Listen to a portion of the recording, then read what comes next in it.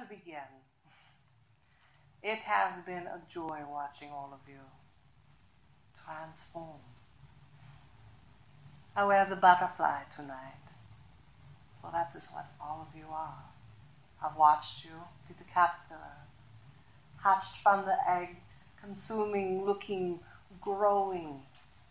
Can't wait to experience this or that, or read this, or try that class. To see the joy in your eyes when everything's new. You explore, leaving your nest, that safety of the treetops, to go explore, to find new things to munch on. Yes? And then that change, that turn, where you've heard this or that, where you've read the books, you've taken the classes, and it's just not satisfying anymore. You've done the relationships, you've done the jobs. Something's amiss. Something's different. But what is it? You point the fingers, you struggle, you look, trying to figure out what it is, what needs to change, till one day you realize, it's me. I need to change. And you crawl into that chrysalis, you crawl into that womb, and you change. You make that decision to look in all the dark corners of yourself. As the beloved Baron would say, you'd go in and find your skeleton and you would have a boogie, you would have a dance. Some of you have gotten quite good at the tango. You took it to heart.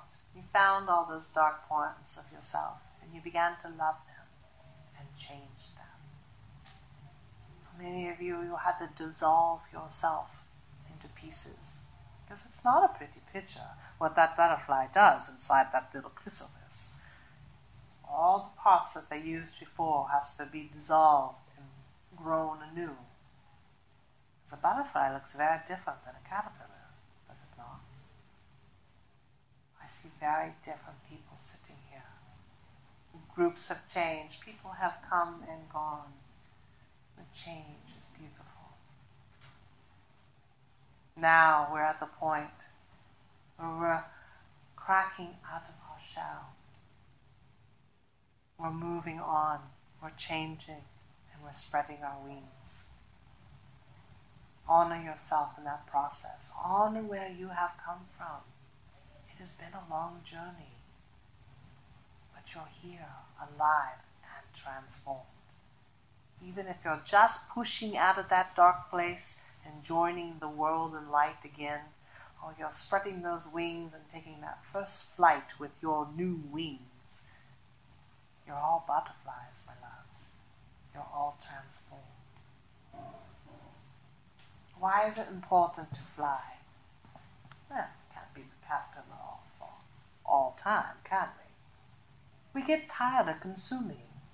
Is your world nothing but consuming? Has been for a long time. We're realizing we can't be that anymore. We can't be the greedy caterpillars anymore. You have your tent caterpillars, I know you get in this area. What do they do to a tree? They strip it down to just bark.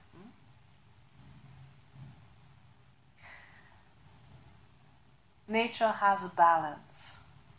Luckily enough, although we've tried to separate ourselves from nature, so let's face it, if we had candles in here, it'd be lovely, but it'd be still a little dark, wouldn't it? We'd probably do these ceremonies a lot earlier, yes? Or we'd be out in the woods with a big bonfire, and I think some of you would probably be naked running around, too. We may have gotten out of the jungle, the woods, to live where we live, but we're still part of nature. And luckily for us, we felt that balance, we felt that nudge. We are remembering our Mother Earth. Because we need to transform, we need to change. Why is this important? Let me give you a little clue. I'm so proud because as any good mother, you watch from your baby grow into that young adult as they become. And your planet, you are becoming that. You're the adolescents.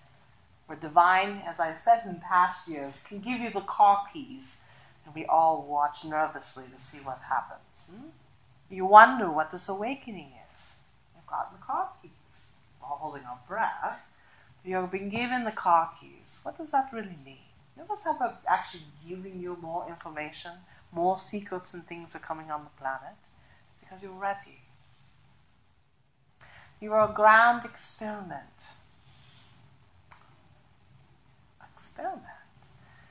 The universe wanted to take that high vibration. Why aren't your angels physically walking amongst you? It is because they're so high vibration, it is hard for them to be in a physical form. So they decided to shed their wings and walk in the planet and try to bring the heavens onto earth.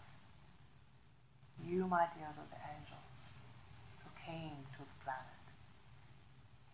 to bring the heavens down here. This is what Mother Earth agreed to many, many millennia ago. Because in doing so, giving you a form, she could change hers. This is what is happening on your planet. The awakening is you remembering who and what you are. This vast being of love and light. We don't go and seek God anymore. God's right here. Divine's right here. You're awakening to realize you are divine. You've never lost that connection. It's right here. You don't need to leave the planet. You don't need to wait for the mothership. There's no Kool-Aid to drink tonight. Too bad. You were asked to come here to bring that energy, love, here on the planet. For Mother Earth and for all of you. It's time to reclaim your birthright. To reclaim that energy that's always been you. When we feel like we don't deserve something, what happens after time? Let's say we had a big pile of money in the middle of the room. But do you feel like you don't deserve it? You don't deserve that money. You don't deserve that wealth. And over time, you ignore it. It becomes invisible. Until one day, someone says, "Hey, what's with the big pile of money in the middle? Is anybody going to use that? I could use it. Would you like some? Here." It starts passing it out. That's what's happening. Your wealth of your spirit has all of a sudden been illuminated in the middle of the room. And it's your choice now to take that love, that energy, that light back inside of yourself. It's still there. Actually, what's really happening is you're taking your blinders off. You notice I take hers off. For reality filters, I call them, or glasses, yes? I can see all of you. And you know what I see? I see light. I see wings of angels sitting here. Remembering who they are. Remembering how powerful they are. Remembering that they're co-creating with divine and can dream and build any world they want. How many of you would like to change the world? Yes. Would you like to have a different world growing up later? Oh, you betcha. Long time ago, and some of you remember this, I loved President Bush. I called him the burning bush. Boy, did he burn. He burned us, he burned everything, and he made it all illuminated. He was so wonderful. You know why? There's a little fire underneath all of you. Because now you're not just ignoring the government in the middle. You're not ignoring what's going on in your community, in your world. You want to know. That's why truth is coming out. Because you want to know. Your internet is such a blessing. And a curse for some, but a blessing. Can news be hidden? What do you all carry in your purses and in your back pockets right now that Raven made you turn off? Computers. Yes, computers, cameras, information energy. It captures and records, as this one's recording right now. Hello, everyone around the world. Connecting to everyone. That truth is coming out. Those hidden things in the middle of the room are being revealed. What you need to ask yourself is, what haven't you been noticing? What has been hidden from you? You've been reflecting these years, going deeper, as I said, dancing with those skeletons in the closet. How many of you have had those emotional and reflective, seeing those patterns and parts of you that you needed to change? Yes? Oh, everybody should have the hand up. That's the energy on the planet, my loves. As you dance that spiral and you get to the middle, you go through things you have done before. You're not failures. You're not doing anything wrong. When that thing that you thought you solved a long time ago, or that ugly pattern that you thought changed came back, it's not coming back to taunt you. You didn't bring it back in. But in a circle, you pass it. You reflect on it. Go, oh yes, I remember lack. Yes, we did that already. I'm good. And it comes back around again and go, oh yeah, whatever. And finally, we're done. Yes? We're not trying to taunt you or torture you. You giggle, yes. I know it does feel like a taunting sometimes. But those lessons come back around so that you can be done. The reflecting that you have been doing has bringing you to a place of completion. Didn't we talk about this last year? If you have something on your hand and you pick at it, what happens? You bleed. Trust me, if you pick deep enough at your body, you are going to find a skeleton. It's what holds you up. You have been, in the last many years, picking yourself apart, finding all those pieces. Be done. Let your wounds heal. The blood's better inside the body than out. Yes? Yes. Let yourself recover, heal. Stop picking yourself apart. It is so important right now. As I said, each of you is bringing forth this new dream. Is this dream of the future? Or is this a dream of what you have already done? Each time you get stuck in the past, each time you torture yourself over what you have done or not done in the past, brings that dream, that image back to the past. And aren't we done? We're done.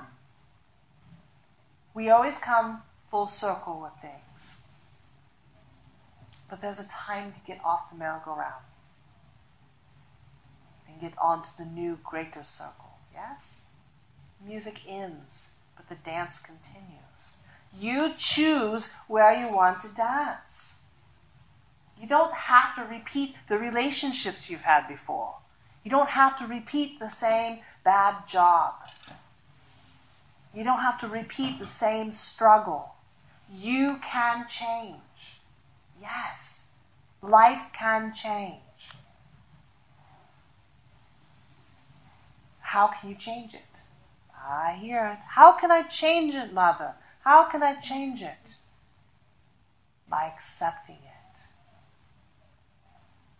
When we ignore it and make it invisible, it's easy to suffer and be in it for a long time.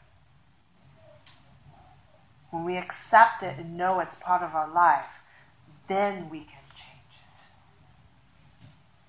How many of here have revealed something that you did not want to see and had to change? It's touched all of us.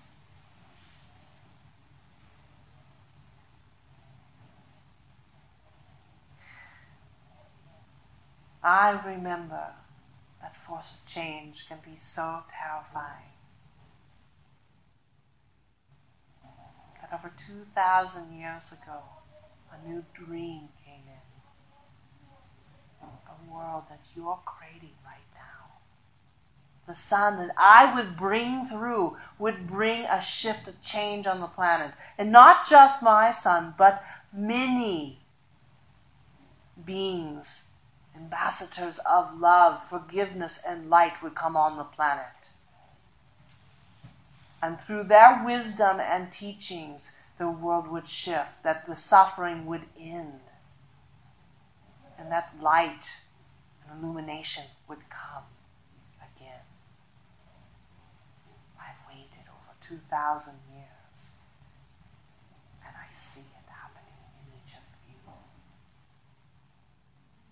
That dream, to hold that dream in me was terrifying. But I knew in my heart that I'd be taken care of, that my husband would be taken care of, that my family, this baby within me, would be taken care of. It was the promise that my guide, Gabriel, yes, Archangel Gabriel was my angelic guide, would come to me often in dreams, in a blaze of light at the end of the bed that finally convinced Joseph that yes, something was going to happen. But we would be okay, we would be taken care of, and that no matter where we went, community would be there to help us. But I was asked to hold that dream. At first I thought it was to hold this baby, but I realized it was not just Yahshua, Jesus. It was the dream of the new world. It was planting the seeds. And that is what Jesus and Buddha and many of them, even Muhammad, brought. They planted the seeds, the world that you're living now. It's easy to fall into the trap of fear. We need to stop fighting fear. God made all of our parts, and fear is part of you. Why do you hate fear so much? We let fear rule us, that reaction, and that is what you see in our beloved Donald Trump.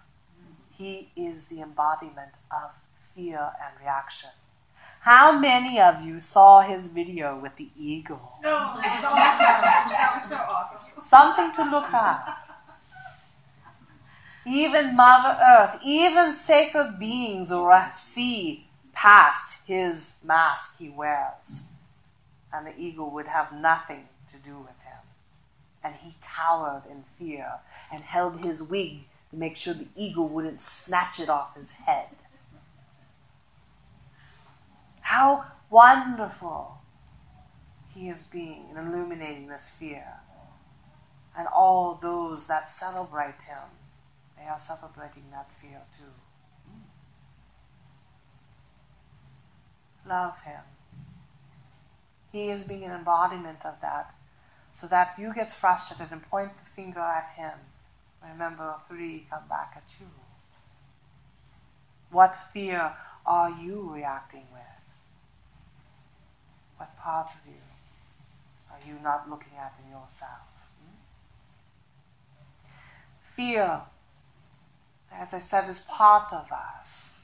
God gave it to us. Fear is that part of you that keeps you from getting on the roof and playing Superman or Superwoman. Because we have a fear of what? Falling, gravity, pain. Yes, that's a good motivator. So pain really is your safety coordinator. We all have the safety official at work that makes sure you're wearing a hard hat and your steel-toed boots and following safety protocol. Yes, that's what fear's job is. Oh, you think you're a big shot and can make that big speech? Well, I'm going to be sure to give you fear of public speaking. There we go. That'll keep you from making a fool of yourself. Now, does that serve you? If you have a big math test and you're afraid of math, are you going to do real good on the math test? Probably not. So, sometimes fear needs to be reminded that it is part of the team, but it doesn't get to be in charge. Fear has its place. It helps us to look at what we're doing because all of you are charging ahead in life so quickly. We would pray for rain or pray for healing or pray for a good harvest, and it would come 10, 20 years later. You pray and it comes tomorrow. Pray for a meal, and there's a TV ad for some lovely morsel to go buy at the store, and you go get it. You instantly manifest what you pray about. That's scary. That gives a lot of fuel for that fear to be afraid for you for. But how do we change that? Raven had a beautiful gentleman that came to her. He had tried everything. He was so afraid of flying because when he was young, his brothers threw him off the porch, the high deck, and he broke his arm. So he was afraid of flying. But his mother was ill and soon to pass. And to get there quickly, he'd had to take a flight. And so he came. He sat with me, and I told him, instead of fighting the fear, let's have a slice of cheesecake and a cup of coffee and have a conversation. We talked to his fear. We asked him why it was so afraid. It said it was afraid of getting hurt again. So we explained to him that flying in a 747 is quite safe nowadays. I don't know about the person scanning you, TSA, but the plane experience is actually quite pleasant. That he could get there quickly. And the fear said, but wait, can you guarantee? Well, no. There's always variables in life. But you are meant to get to your mother. And if your will and desire is there, then you will get to your mother. And the fear said, okay, I can take a break. And that's what a fear does. It's like a door. It keeps you on one side of the door until you're ready. Until you say to that fear, thank you. Thank you for protecting me all those years. I never climbed up on the roof. I never went flying. I never did all this. But now I'm ready. I don't need you to do that anymore for me. And so the fear then goes out to the outside. To the outer edge. That's a different fear. That fear can then evolve into, am I donating millions of dollars to the right charitable trust? I'd like to be to that place with that fear. How about you? Yes? Yes. So the fear that's afraid of buying the $6 pair of socks, that's not appropriate. I think we all can afford $6 for socks, yes? So we can tell that fear, you know what? I'm good. I can balance my checkbook. I can do this. I need you to go out to the outer levels, to the next stage. And then you expand. This process is expansion of consciousness. And the doorkeeper is fear. It is time that we stop punishing ourselves. That we stop beating ourselves up for being afraid. We're afraid until we know, until we experience, and until we love. When we love ourselves, we allow ourselves to be afraid. This is new, this is exciting. I'm afraid, but I'm okay. I know it in my heart. Nothing's going to harm this. Yes, your body can change. You can have surgery. You can have organs removed. This one knows. She's still here, alive. That doesn't change the spirit within. You have experiences. It helps you to grow. That's why you came down in the bodies, to experience both pleasure and pain. And that can be a scary process.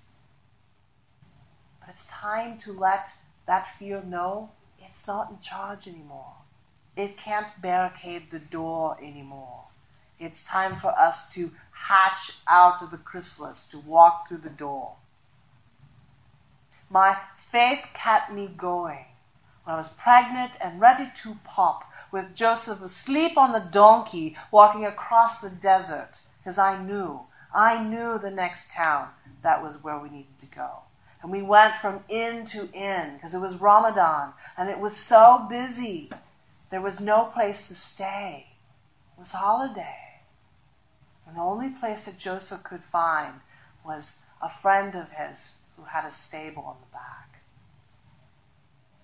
It was actually not as dirty as people think. It was quite lovely. And we weren't alone. We were met by many people, all celebrating in Ramadan, in a group of travelers that came to us. No wonder about the whole 3 wise men, more like 30. There were many, and they weren't just from Persia. They were from Tibet, from China, because they knew who was coming forth, and he would need help. My beloved baby, he was so sick. And it was all the training that I had had from my grandmother, who you would call a shaman, that helped him to live, to be a beautiful boy of 12. And these beautiful beings that came at my birth to give me those herbs, that frankincense to heal him, that myrrh to heal him, and that gold for us to be able to get through, to honor the gift, to buy the things we need. Until they came when he was older to help him heal even more.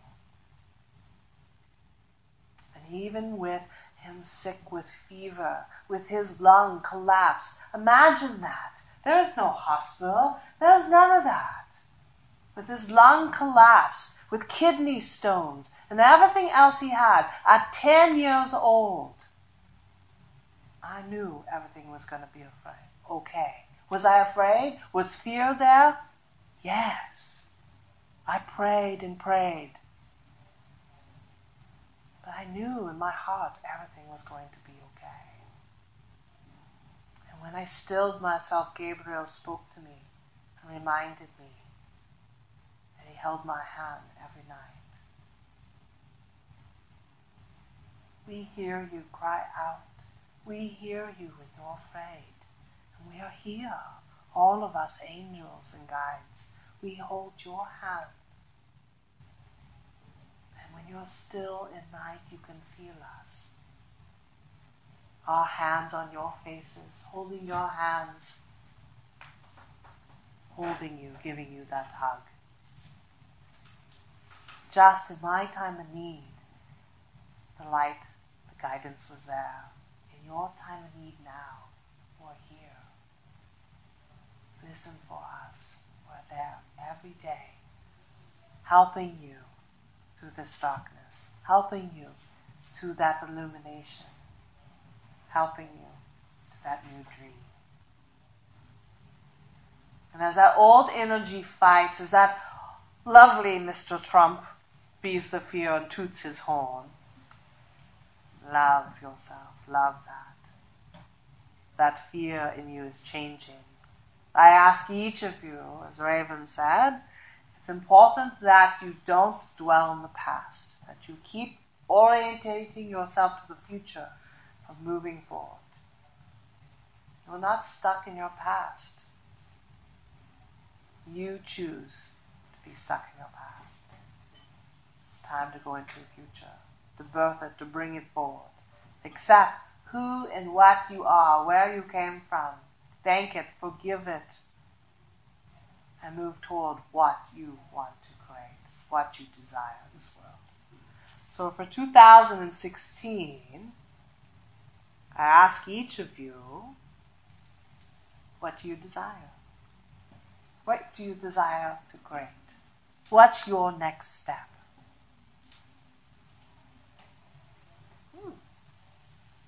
Everybody think about it for a second. What do you desire? What is your next step? If you're the butterfly flying free, what is it that you want to create in your life on this planet? Anybody? Shout it out. love and life community, to bring together like-minded folks. Yes? Yes, beautiful. What else? Don't be shy, come on. Happiness, wonderful. Definitely need more of that on the planet. Happiness. Enthusiasm, passion. The fire in our soul to do what we want to do without restraint. Yes? Partnership. Wonderful. Someone by your side to hold your hand to share all the secrets of the universe in the middle of the night. What else? How about health? Yes? Some of you have shifted to health. Health and wellness and a joyful celebration of life. Yes! To enjoy this beautiful temple that Mother Earth has given you and to live in it with balance. That's a lovely, lovely prayer. What else? Travel. Yes. To see all parts of Mother Earth and the peoples that live there. What else? Freedom. Spread your wings. Good. To be who you are. How about creativity? Yes. To allow that creativity and all the different ways to create. What else? Prosperity. Yes, there we go. For wealth and prosperity to be taken care of so that you can travel, so that you can be creative and have that partner and be taken care of. What's happening in the middle of the room right now? We're building all this. Yes, it's revealing. All these things we're talking about are things that we desire, but we ignore it. We don't see it. It is the big pile in the middle that you haven't been allowing yourself. You're creators. Create it. And allow it to come into you. Accept it, grow it, be it. One step at a time. Or maybe 20 or 30 steps. Some of you are quite fast.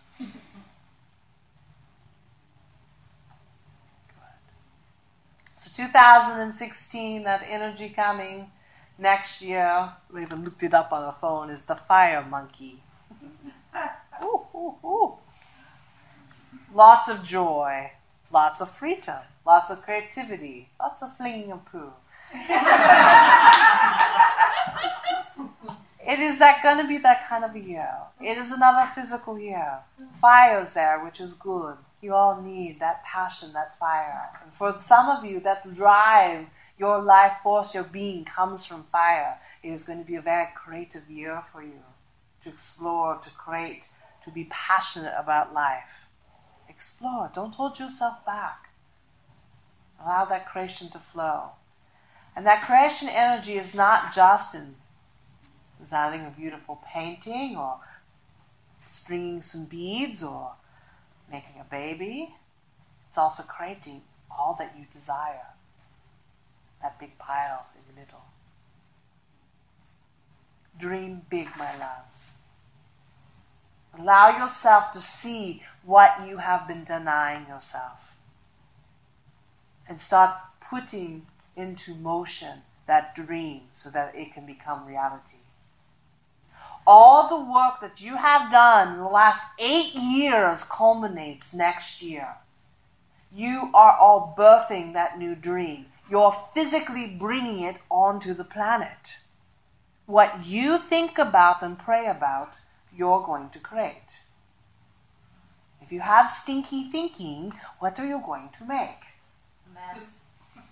Big, big, stinky mess. Yes. Is it a masculine or feminine year next year? Masculine. Masculine, male, monkey energy. Get a balance of all the female energy.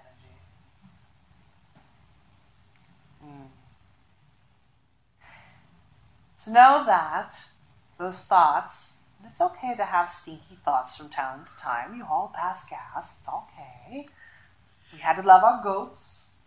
We loved our goats in my time and age. They stunk. We loved them, but they stunk. It stunk out the one end and the other end, and all pretty much all over.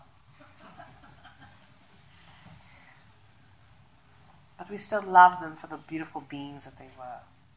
Love yourself for your stinkiness and all of it. And when you catch yourself and catch a whiff, oh, that's quite stinky. Know that you can clear that. Okay, yes, you know what? That's just not serving me, brain. That's stinky thinking. I need to refocus on what it is I desire.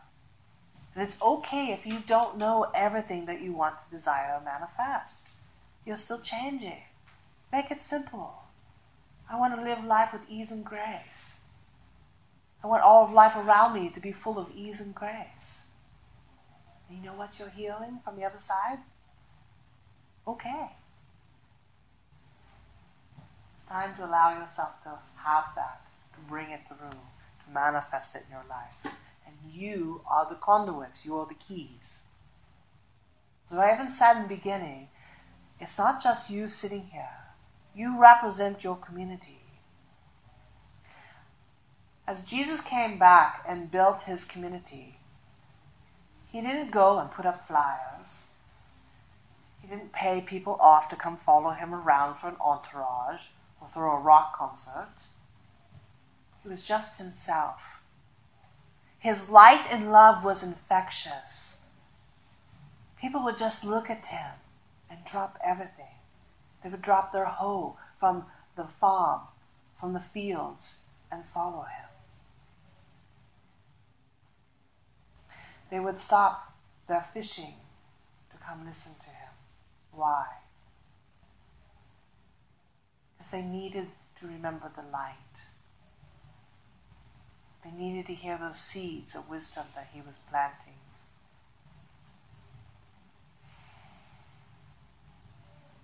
And as he grew that community, as they came to hear his seeds of wisdom, it was not him, but them, the people that came, the community that he grew, that grew that light.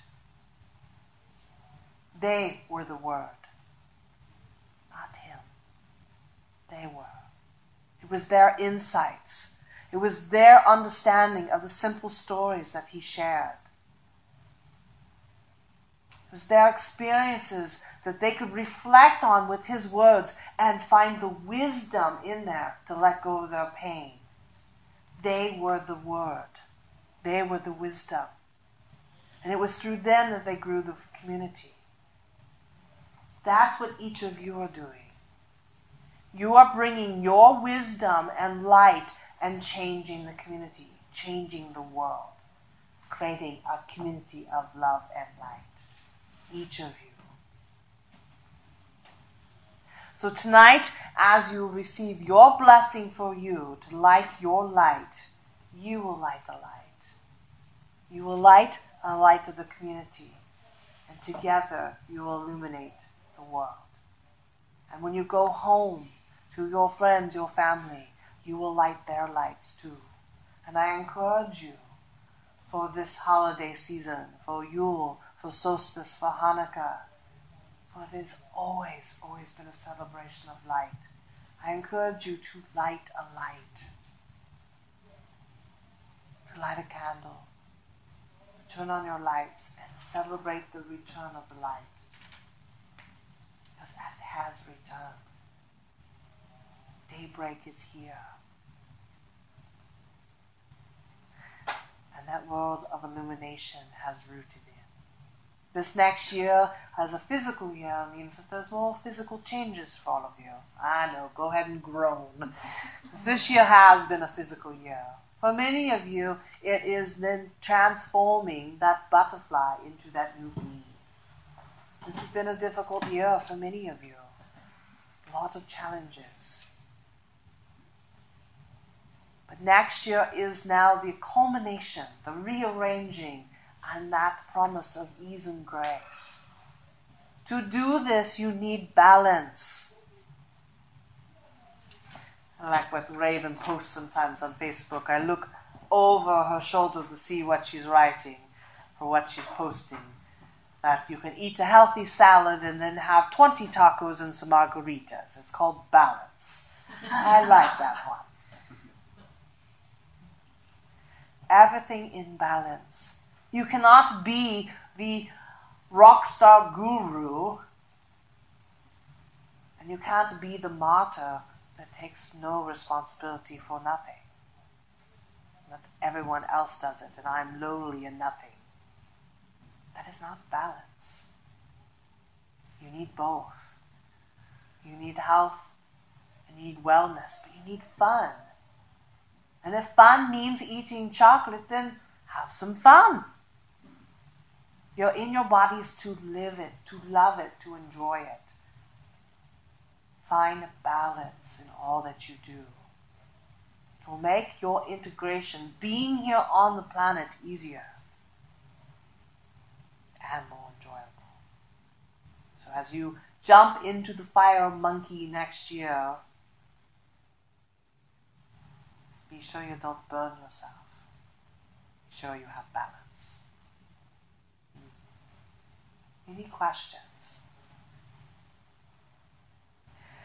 So as we transition, this energy right now is asking us to be quiet, to integrate. How many of you want to crawl under the covers for a winter break and just take a break? Be the bear, yes? Be the bear right now. Integrate, be in the cave, be quiet. Since 2011, we have been shifting and expanding our energy. On 11/11 of this year, you touched ground. Okay? Does that mean we landed on the planet like Neil Armstrong? Yes, sort of. We are finally bringing all that high energy onto the planet. You need to be here to ground. How many of you are shocking yourself all the time? That's your electrical systems trying to rebalance. You're not grounded, so you need to ground. So putting your feet on the ground, or like Raven instructed at the beginning, to get a hug from Mother Earth is so important. You need to wait for big projects to start next year, not until after February 8th, which is the Chinese New Year. Okay? We're in a holding pattern right now to integrate. You need to integrate all the changes that are happening. And you don't need to know all the changes that are happening. You just need to trust that that's what needs to happen. Yes? After the beginning of the year, after the New Year's are in place and spring comes back around, rush of energy and creativity. So get out those projects, those paintings, those beads, that photography, that exploring. It's time to have fun. Come out of the cave and bring new into your life. For some of you, that means travel, yes? For some of you, that means expansion, fun. But the big part of next year is community. You need to do it with people. We need to build the community again. A lot of you are tired of trying to struggle and do this alone, to find other like-minded people to talk to. And I'm weaving you all together. It's time to commute. Ooh, I like that word, commute. Commune. Commute and commune, yes? Your language is so interesting, all the words, yes? To commute, to commune, to bring together, yes? To travel, to be. Sometimes that traveling is far, sometimes it's close. Sometimes it's your internet, your phone, yes? Reach out. Touch someone. Yes? As you connect and share your wisdom, your stories, your troubles, your journey, you connect heart to heart. Your community grows. And it's begun to become important. You've looked in yourself a long time, and you'll continue to look there. But now, next year's energy has you look outside of yourself. Who do I surround myself with? Who do I spend time with? Is that in the best alignment for me? As we continue, the joyous sun of summer solstice returns, a lot of joy and celebration. About a big shift of energy. Okay? So summer solstice is going to be a good time to lay on the beach and just catch your breath. Yes? Another big shift there at summer solstice. And just after that, as we get into the fall time, just like this year, for a lot of you, that is when the proverbial poo hit the fan. Yes? It's going to be a monkey year, so expect some more poo throwing, but not the same. For many of you, that's just that balance, a shift. Okay? So another big integration. So for lots of people, that will be, if they're resisting balance and resisting being here on the planet, that will be difficulty. For those of you that have been going through changes, you'll be there to guide them. That's why we need you out in the community. You are the lights. You help them find their way. So be the elder and claim your robes and be it, my dear.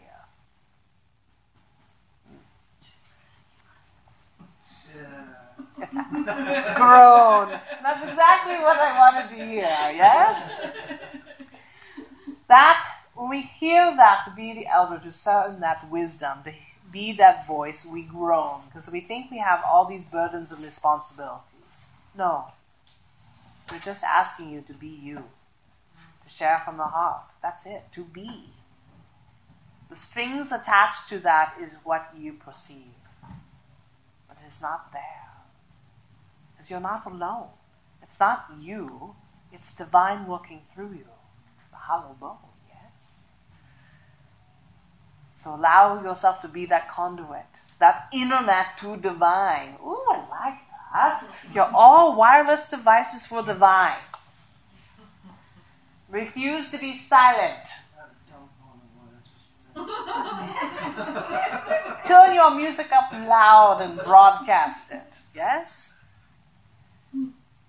As we get into next year and Christmas and we end next year, a huge shift is coming. The birthing, the completion. Just in time right after your election of whoever's going to be on that presidential stand. This one's already vowed, and our son has already asked. Yes, your son asked that if Donald Trump became president, could you please move to New Zealand? I thought that was quite nice. Whoever's there, know and trust that it will illuminate exactly what needs to be illuminated, and that we are helping. You're not falling into darkness. You're done. You're moving toward light. Be that light, my loves. We will be there next year for you, weaving you in. Ground yourself and fall in love with your body. Fall in love with your earth. Fall in love with why you came here. Because you are coming to completion. You're coming full circle to that agreement of why you shed your wings and came down here on the planet in the first place. That means you get a reprieve. You get a new body, and you get your wings back. For many of you, you found your wings. You're remembering who and what you are. And you get to walk forward next year proudly with those wings. I'm proud of each of you. It's been a crazy journey. But we're walking out of the woods together.